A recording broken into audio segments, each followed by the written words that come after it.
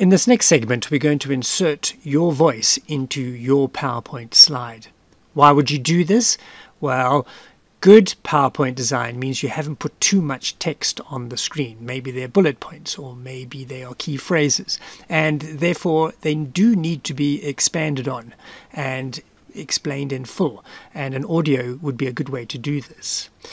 To do that though, it's pretty straightforward. Look at the top menu, select Insert, the ribbon changes, and on the extreme right hand side you'll see there's a section called Audio.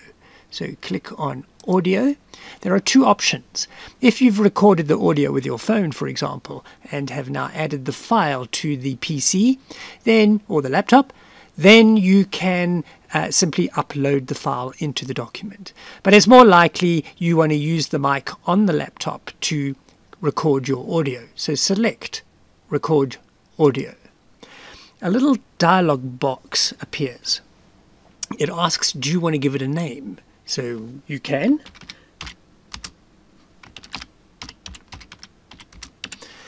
And you'll notice that there are some controls directly below. The little red circle is your record button. So now you can click it and begin the recording. Insert your own voice. Select Insert from the top menu. Select Audio from the right-hand side of the... When you have completed your recording, the other button that is now colored is the Stop button. So you can push the Stop button, and you'll notice then that recording has ceased, but there is a little play button. So you can click on the play button and it should play it back to you so you can hear if you like it. Once you do like it, you can say OK.